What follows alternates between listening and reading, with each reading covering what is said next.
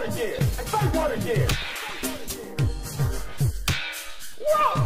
Whoa! Say one more goddamn time. Goddamn time.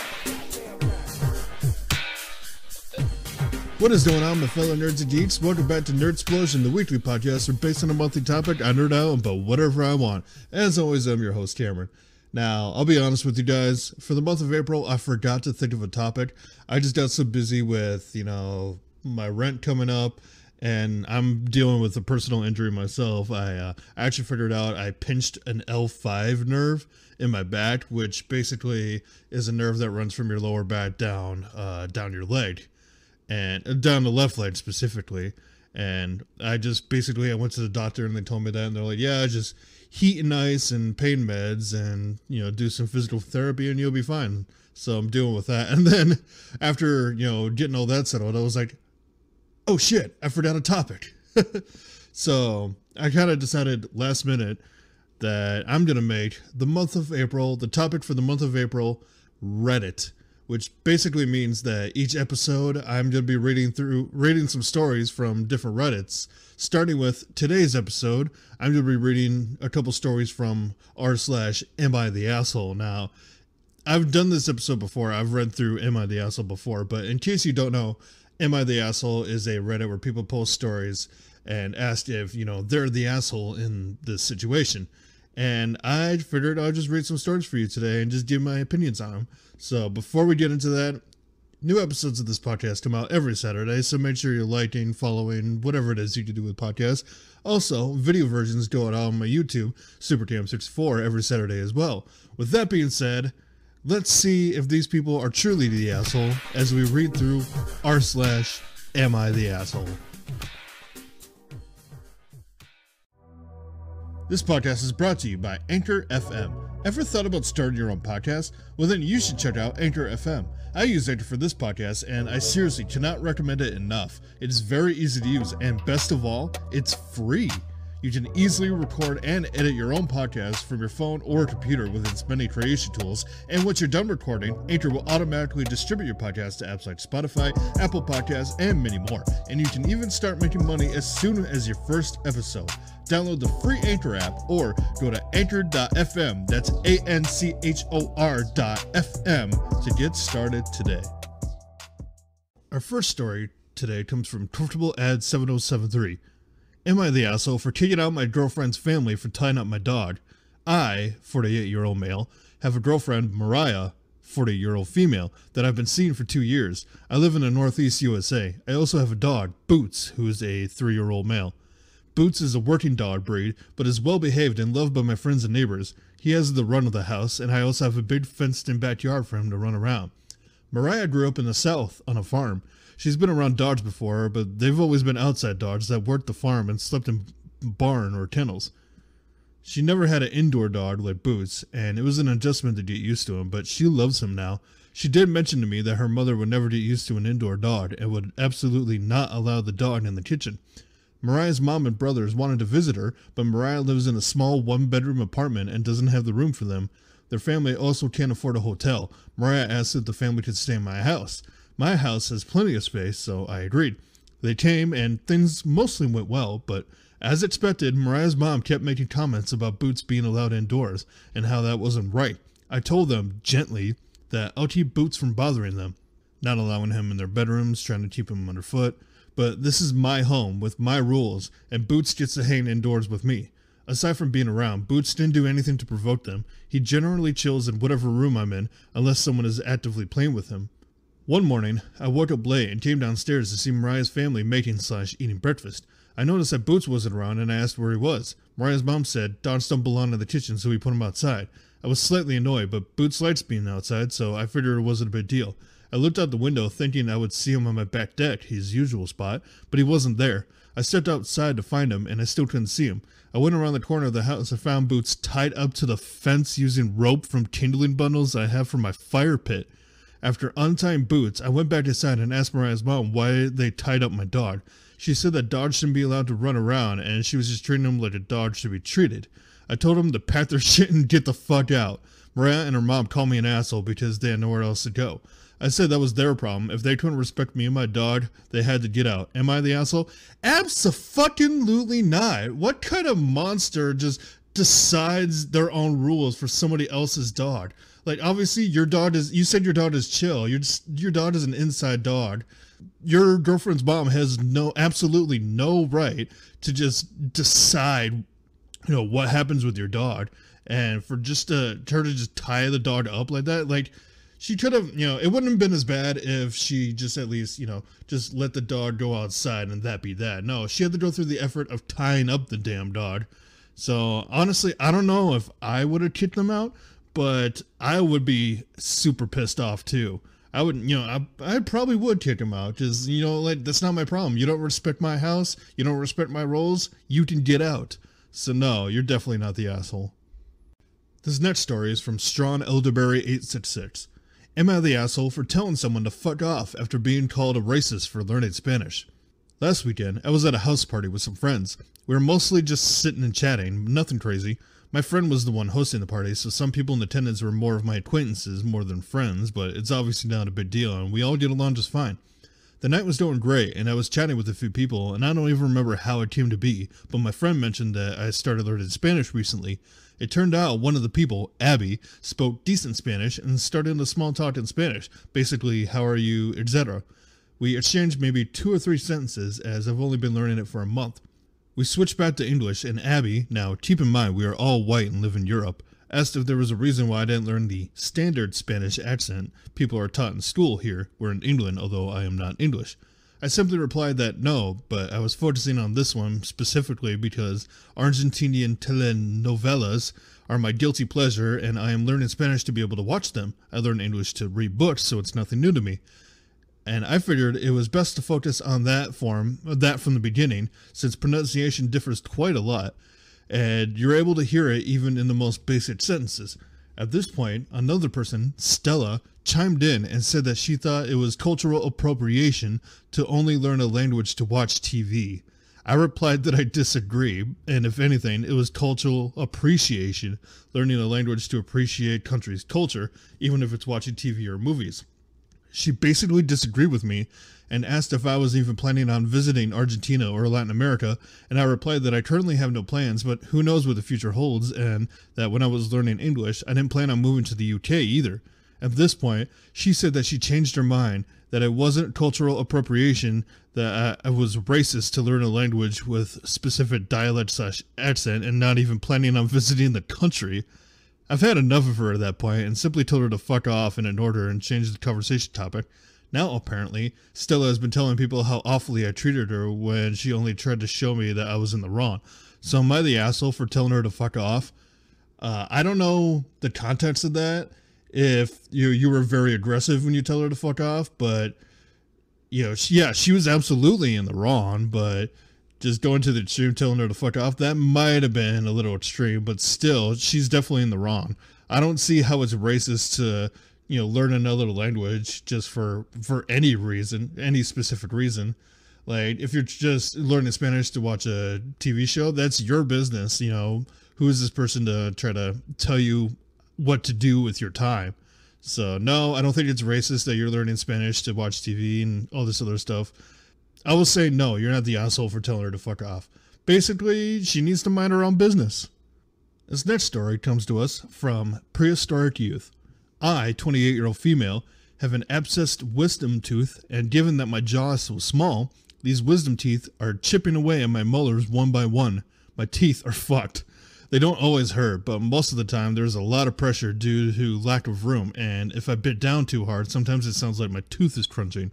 I was finally able to get a decent enough dental insurance where I only had to cover $1,000 of the $4,500 bill to have these teeth removed, so I've been saving up for over a year.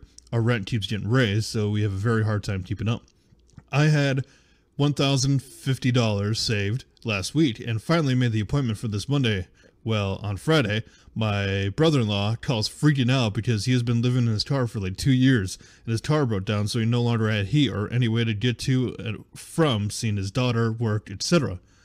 My brother-in-law is one of those people my husband is very easily manipulated by, and goes to the ends of the earth to help him no matter the cost, because my brother-in-law uses the "I saved you when you were in foster care and you're the only person I have left" lines. They did not have a good life. Therefore, my husband feels he owes his brother the world, despite his brother being older. He also blames himself for how his brother turned out, so he calls and basically says he needs money to get his car fixed. Doesn't ask, just says, "Hey, I need $580 to get my car fixed." My husband didn't have the money, so he asked me, and I said the money I had was for my teeth. Well, my husband starts pulling the silent treatment and gets all distraught and then starts crying and says he feels like a fucking failure. And every time his brother called, he would start crying again, saying he was sorry and he would figure it out. And even tried selling off pretty much everything he had to get his brother this money. Well, he then just wouldn't stop talking about it, and it got to a point where he spoke about it so much that I basically threw the money at him, told him to shut the fuck up, and went off about how his family has been nothing but a fucking burden to me, and that I was done, and that his brother had better not call ever again asking for anything. My husband again starts crying and asking me to see his view, because his brother did save his life, and I said, it's not my fucking problem and I don't give a fuck anymore. I then packed and left to go to my mom's house. I'm being told that I took this too far and that I'm the asshole for allowing his waterworks to manipulate me into giving him the money to fix my teeth. Am I the asshole? Yeah, you are. You're more worried about how your teeth look versus someone else's living situation, someone else's safety, someone else's financial situation. Like, oh, that doesn't matter if you're living in a cardboard box. I need my teeth fixed. I've had my teeth messed up my whole life, and you don't hear me whining about it. But yeah, especially if this brother-in-law is a good person altogether, definitely, it's worth it to help him out. What's more important, getting somebody's car fixed and helping somebody out when they're down on their luck, or having good teeth? That's ultimately what it comes down to. So I'm going to say you're not a complete asshole, but you're definitely an asshole in this situation. This next story comes to us from Genesee. Am I the asshole for what I said to my wife after finding out she had a miscarriage? My wife and I have been together for years, and we've been struggling with fertility since we got married. Hey, I know that feel. A few weeks ago, I found out that she was pregnant, though she knew she was pregnant 3 months before she told me. Knowing she knew for so long upset me, but I tried to let her go. A week after finding that out, I come home to see her crying on the couch with a pregnancy stick in her hand. I assumed it was just hormones and tried to confront her until she stopped me from doing so and said, "I lost the baby." I was overwhelmed with emotions. I was angry, sad, I don't even know how to explain it. I sat there in shock for a moment, trying to process how this could have happened, how and why so quickly, just everything. After I was able to gain a slight amount of composure, I started asking questions. Come to find out, she hasn't gone to the hospital in 2 months. So after she found out she was pregnant, she didn't go to the hospital. I asked her why she didn't tell me that she was pregnant for so long. She simply responded with, "I knew my body and I just wanted to make sure everything was okay beforehand."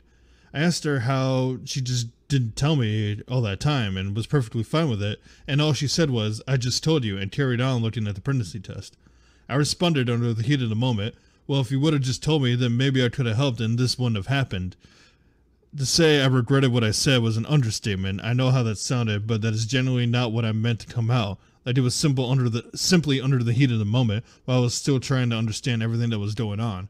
Right after she asked how I'm blaming this on her, and I tried to explain that's not what I meant, and that came out so wrong, but she ignored me and grabbed some of her random belongings and left. She was gone for 2 weeks, and I tried to call around and see where she was at, but no answers. I found out that she has been staying at my in-laws' house for the past 2 weeks. I tried talking to her multiple times, explaining that's not what I meant. I was under the heat of the moment, and that this is an entire misunderstanding. She said she just couldn't get what I said out of her head and asked me to leave. A week after that, I come home to divorce papers on the table and a shit ton of her belongings packed out. I know that what I said was wrong, but I did not mean it, and I tried taking it back. I tried explaining to her that that's not what I meant. I don't think that is her fault, but I was just confused so many times. I know that this is wrong, but I feel like this was completely blown out of proportion for a genuine misunderstanding. I have gone above and beyond to try to explain this, but she just won't listen again. I understand that I was an asshole. It was an asshole thing to say, but under the circumstances, I wasn't in the right state of mind. She was holding the test, she told when she found out she was pregnant. Yeah, you're absolutely the fucking asshole. What the hell is wrong with you? Miscarriages are something that you don't want to fuck around with. that you want to watch what you say, because miscarriage is one of the most devastating things that can happen to a woman. And for you to just, not even think about what you're saying before you say it, that's just, why? I think she's absolutely right to hand you divorce papers. Like, if that was me, if I, said the wrong thing to my wife about a miscarriage, heaven forbid she ever has one, if I said the wrong thing to my wife about miscarriage, I would expect my ass out on the street the next week. So yeah, you're absolutely the asshole. Fucking get your life in check, man. Jesus Christ. Our last story comes to us from the executioner. Am I the asshole for leaving my friend at a restaurant when he tried to get a free meal out of me? Now this is going to be the last story to kind of just lighten the mood a little bit from that last one. Yesterday, I went out for dinner with two of my friends, who I'll label as C and J, to a new Asian restaurant we never tried before. At first, the night went okay. We all got our meals, joked around, and had a good time. Then came the time to pay for our meals. When the waitress asked if we wanted separate checks, I said yes. C gave me a weird look at first. When the waitress got back to us, C handed me his check and said, "I thought you were paying." At first, I thought he was joking and handed it back to him. He then puts on a serious face. At this point, I knew he wasn't kidding. I asked him why he didn't bring any money, and he said, "Well, you invited me. I thought you were paying for us." Jay and I looked at each other like, did he really just say that? Normally, I wouldn't have much of a problem with it, but 1, I only brought cash, and 2, he ordered over $100 worth of food. I told C I couldn't pay for him, and Jay straight up refused. He goes on to call us both scumbags loud enough to attract attention, saying we're bad friends, things like that. At no point did we ever agree to pay for him. I even gave him and Jay a ride to the restaurant. At this point, Jay and I were ready to leave, and C was still throwing a tantrum. The waitress picks up our checks, and me and Jay go to the exit, leaving C behind. As Jay and I pull out, we get a string of texts asking where we went. We told C to fuck off, and we're such bad friends that he could find his own way home. We still have no idea what happened after that because he blocked our numbers. At the time, it felt good, but a couple of our mutual friends are calling us assholes, and we should have just paid for him and got the money back later. I know for a fact he would have paid me back. Am I the asshole? Absolutely not. No. Really, you don't go to a restaurant with friends and assume that they're paying. Like, anytime that I've gone to a restaurant with friends, I don't assume they're paying for us. Sometimes, I love having meals paid for. Like, I like going to a restaurant, and if somebody wants to pay for me, that's fine, but I'm not gonna just assume someone's gonna pay for me. So yeah, just to go there and expect your friends to pay for you, that's major asshole behavior. So yeah, C, you're definitely an asshole. OP, you're not the asshole. Alright, that was a glorious journey through Am I the Asshole? Which ones were your favorite? Let me know on social media. This link is in the link tree in the description. Also in the description, there's a link to help support this podcast. If you like what I do, if you like this crazy little thing that I do, consider supporting this podcast today. It really helps me out. But with that being said, I hope you guys enjoyed this episode. Have a lovely day, night, whenever you're listening to this. I hope you guys drink plenty of water. I hope you guys are, you're truly happy out there. If you're not happy, just, find something that makes you happy. New episodes of this podcast come out every Saturday, so make sure you're tuning in. And with that being said, I will see you guys in the next one. Nerd out.